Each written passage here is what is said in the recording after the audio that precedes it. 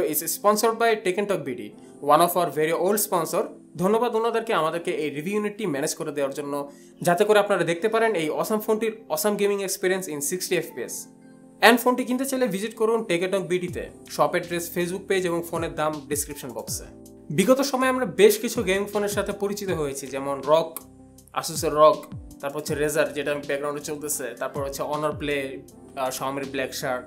এই ফোনগুলোর মধ্যে বেশ কিছু জিনিস কমন ছিল, সেটা হচ্ছে গেমারি অ্যাস্থেটিক্স, তারপর হচ্ছে গেমিং একটা ইউআই, অনেক র্যাম, বুস্টেড জিপিইউ। এই ব্যাপারগুলো আমাকে সবসময়ই এই ফোনগুলো থেকে কেনা থেকে একটু দূরেই রাখতো। কেননা বেশিরভাগ গেমিং নন গেমিং ডিভাইসও খুব ভালোভাবেই খেলা যেত। Most of us generally like to have a clean and decent looking smartphone. There are more gaming phones than the games you actually want to play. It all started with the Resturent phone and it was exceptional.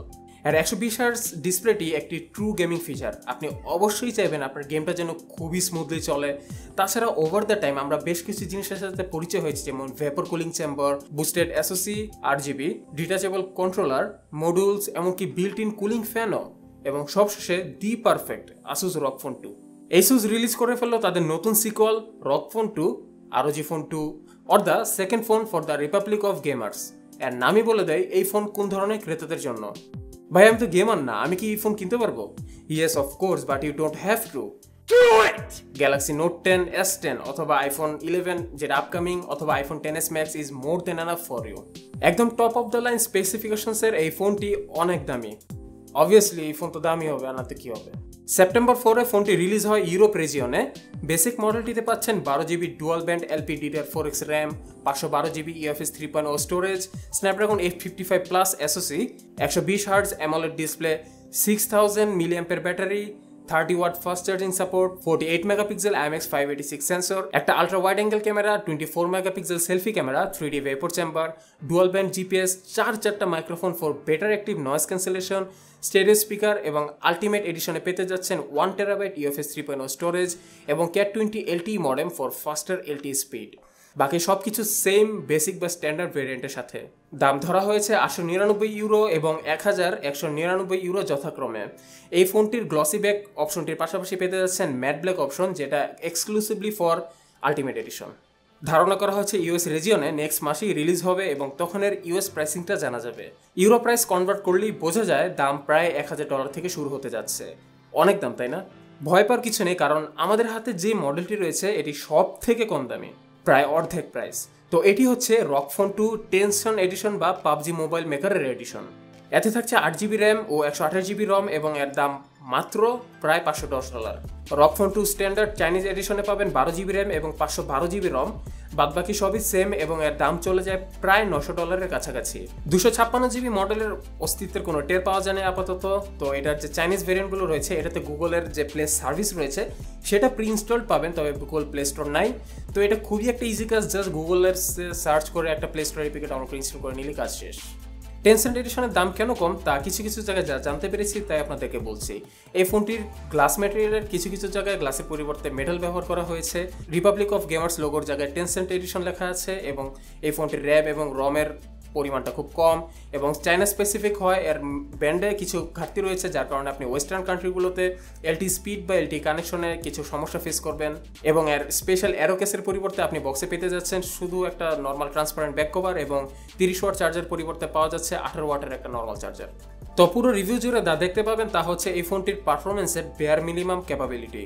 Global ভার্সনে আপনি পেতে যাচ্ছেন আরও premium performance. ROG Phone 2 special price সব দিক দিয়ে বরং আরও ম্যাচিউর হয়ে গিয়েছে পূর্বের তুলনায়।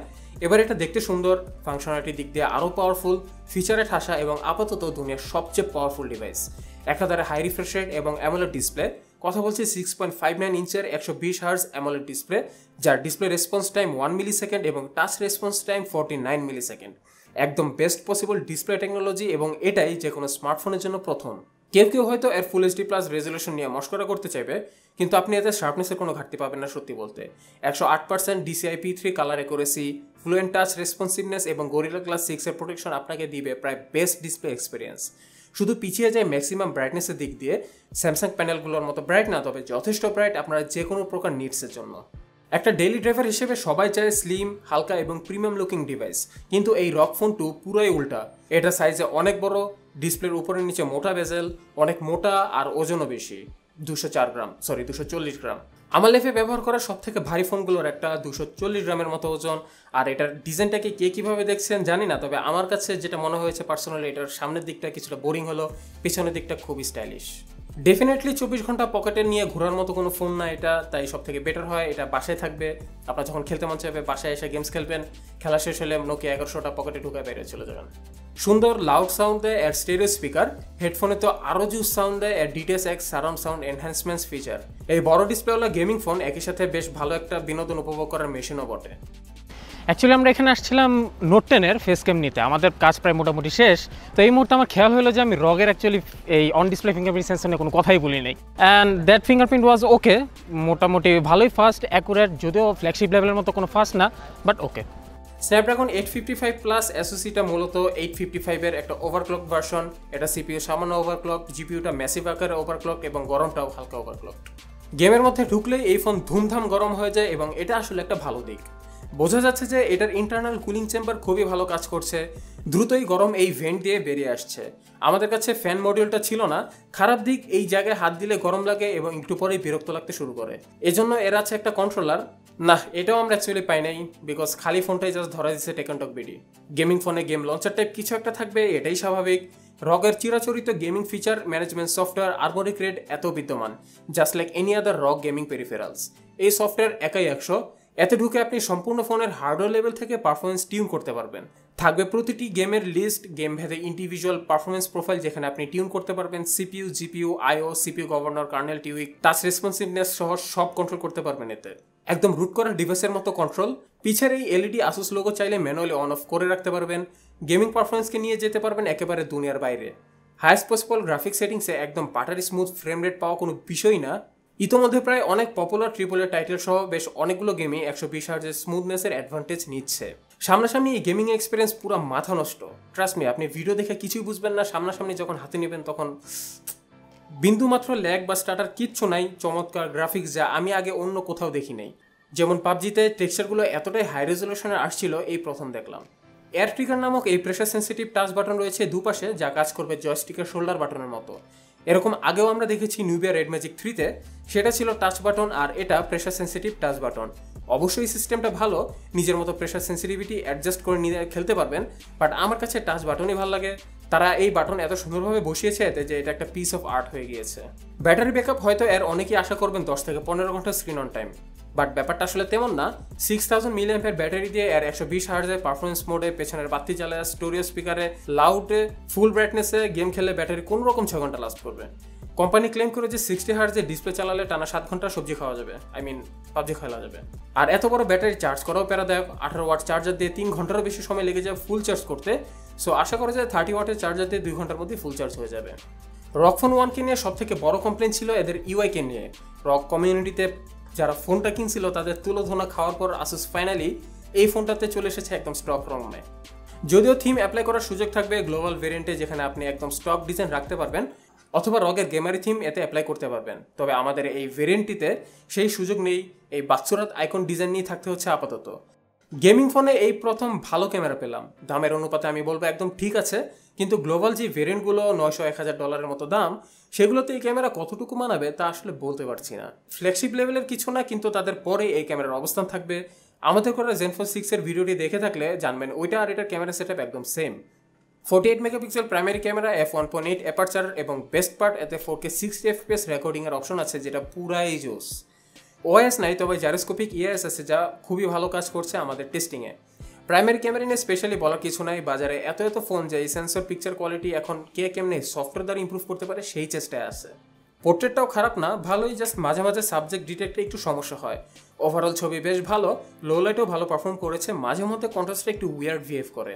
নিঃসন্দেহে ভালো ক্যামেরা, কিন্তু ফ্ল্যাগশিপ লেভেল না অবশ্যই। 13 মেগাপিক্সেল ওয়াইড অ্যাঙ্গেলের ছবি খারাপ না, আলো বেশি পেলে সুন্দর ল্যান্ডস্কেপ শর্টস তোলা যায়। ফ্রন্ট ক্যামেরা 24 মেগাপিক্সেল সেন্সর, বেশ ভালো একটা সেলফি ক্যামেরা, শুধু লো লাইটে স্ক্রিন অতিরিক্ত স্মুথ করে ফেলে।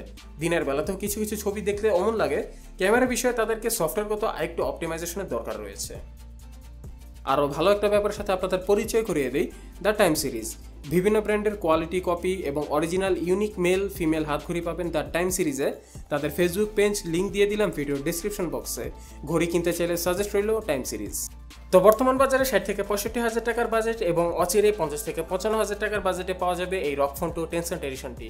আমরা অনেকেই পারফরমেন্সের জন্য OnePlus অথবা যে কোনো ফ্ল্যাগশিপ ডিভাইস কিনে থাকি, তো সেই হিসেবে পছন্দের তালিকায় এই ROG Phone 2 খুব সহজেই টপকে নিজের জায়গাটা দখল করে নিতে পারে।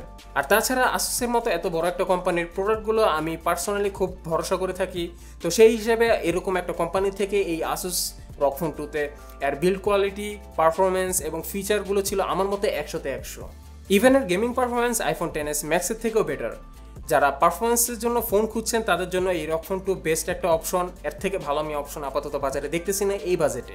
Or otherwise you can buy something like Galaxy S10, Note 10 অথবা OnePlus 7 Pro।